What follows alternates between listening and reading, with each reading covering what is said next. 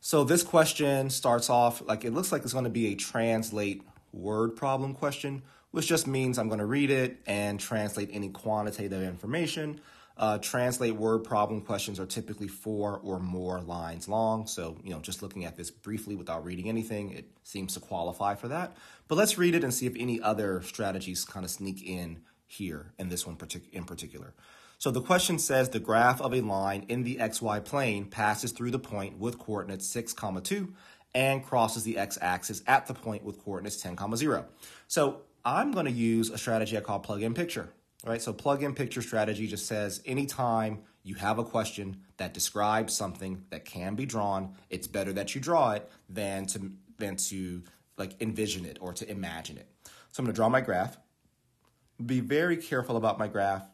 I'm not concerned too much about the lines being exactly straight, but I want to do the best I can. I'm not too concerned with my units down here being equidistant completely because I can't ever get that, but I'm going to do the best I can, right? So when I graph this 6, 2, right, that's 3, 4, 5, 6. I'm just trying my best to make sure that, this actually looks like they'd be equidistant on a real graph. So that's 6, and then 1, 2.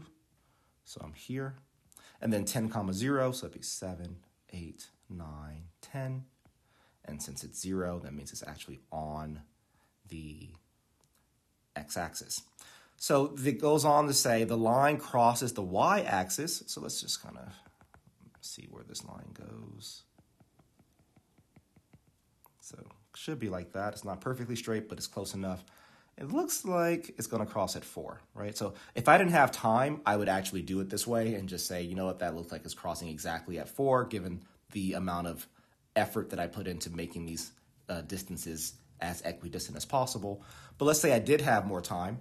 If the question is asking me for the value of b, and it's telling me that b is the y coordinate, right? So the y-intercept, I'm going to say, hey, you told me that I have 6, 2 and that I have 10, 0. I'm dealing with the line, so I'm going to use y equals mx plus b, right? The slope is the difference in y values, so these two. So let's say 0 minus 2 over the difference in x value, so 10 minus 6, which gets me negative 2 over 4, which is negative 1/2. So that's what m is equal to.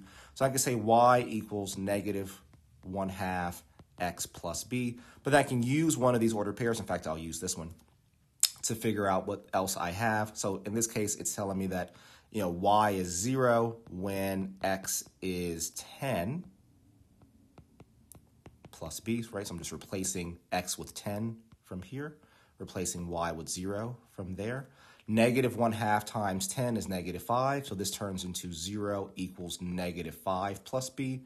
And therefore, if I add 5 to both sides, I end up with b equals 5, and therefore this point right here is 5, and you can see that I would have missed this if I didn't have time to actually figure that out, but I was super close, right? But close is not good enough on the SAT. So hopefully you see exactly how I got to this answer here. The y-intercept is, in fact, 5.